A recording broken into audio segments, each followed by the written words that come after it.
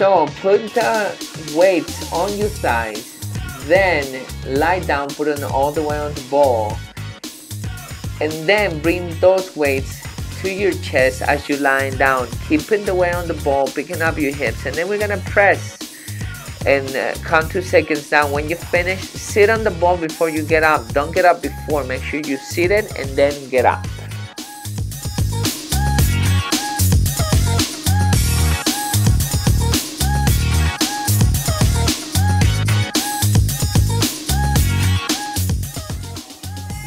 Next exercise, we're doing the plank for 1 minute. Keep your body stable and straight like board, strong like steel. If you're sliding back, that means there is a lot of weight on your feet. So switch that weight to the front, to your elbows. If your elbows are getting tired, your shoulders, you're leaning forward too much, you're just sliding forward, that means that you're putting a lot of weight on your upper body. Switch that weight to your legs. That's what your core is doing, switching that way all the time, and make sure if you keep your body evenly, that way you're not sliding forward or sliding back, you just feel it exactly on your core. Hold it for 1 minute, sticking your chest out. If it gets too easy, you can always use a weight on top of you. So, good job. Let's go to the next exercise.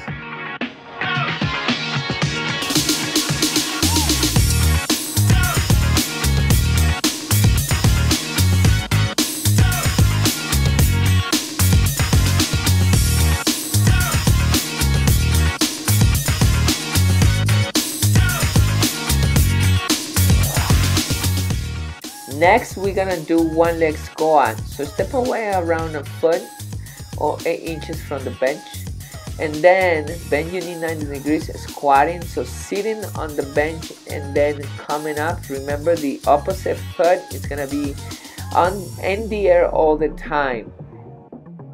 So sit and then use your heel and come up. Let's do 10 repetitions. When you're finished, what you're gonna do is switch to the other leg and do 10 on the other side again.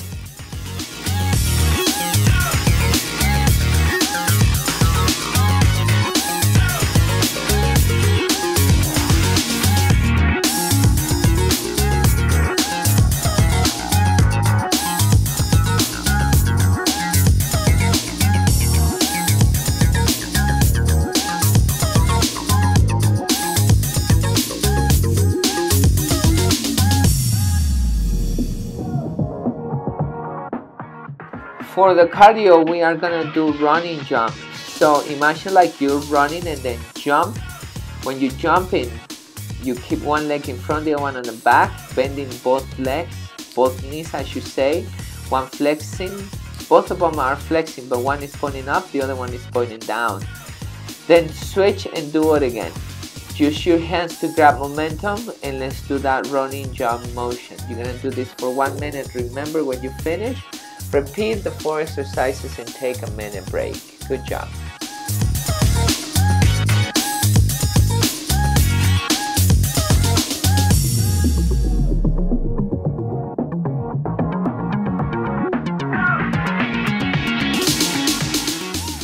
Next, we're working our back by doing the T rows, feet shoulder width apart, a little bit wider. Stick your butt, chest out, lean forward, stand.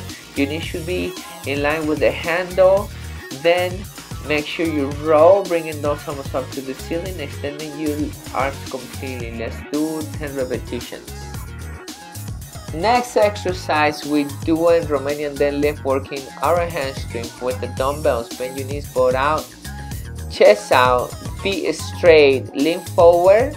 Focus on pushing your butt and chest out. Don't focus on touching the floor. If you do that, sometimes you hunch. Remember, what is more important is keeping your form. So stick your butt and chest out as you're leaning forward. Let's do 10 repetitions. You should feel it on your hamstring right behind your leg, and also your lower back and your glutes.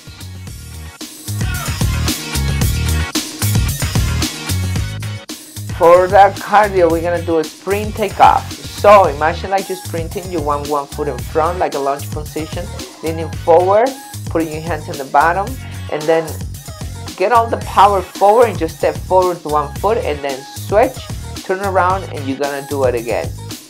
Take your time, make sure once again your brain learns this motion and then once you learn it, put all the power into it.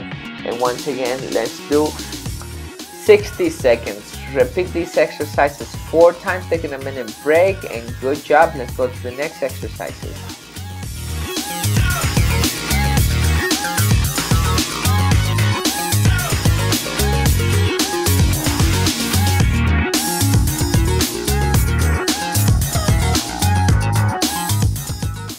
Next, we're working on triceps by doing the chain tricep extension. The more you're lying down closer to the wall, the more difficult. The more you're standing away from the wall, the easier it's going to be, because you're taking way away from the triceps. Flex and extend those elbows. Don't move your shoulders, just flex, bringing your whole body to the chain, and then push yourself away from the chain without moving your shoulder so you don't hit your head with the chain.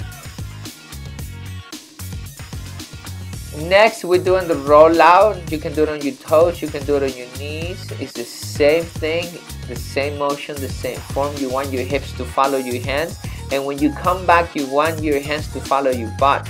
Don't drop your hips or don't keep your hips behind.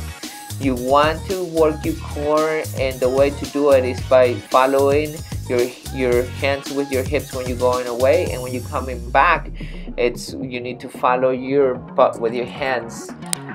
If you can't go all the way down, go halfway. Check our library how to do exercises on YouTube. You can find our library there, and we go over details with this exercise. I recommend you watch it, and let's go to the next exercise. Okay, palms down when you do this exercise. We're gonna do military press with squats. So get into squatting position, feet shoulder width apart wider. Use your heels, push your butt back, squat 90 degrees or lower. Then bring that bar to the chest. Then when you come up and extend your knees, you want to extend your arms and bring that bar above your head, not in front. This is not a push press. This is a military press, just above your head. And then do it again. Do the same motion, lowering your butt, using your heels, pushing your butt back, bringing the bar straight down to your chest. Get momentum and come up. Let's go to the cardio.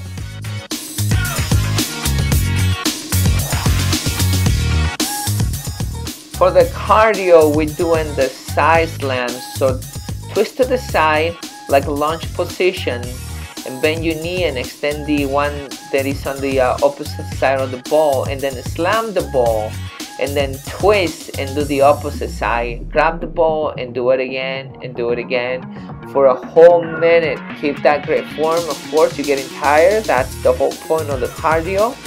And let's do 60 seconds.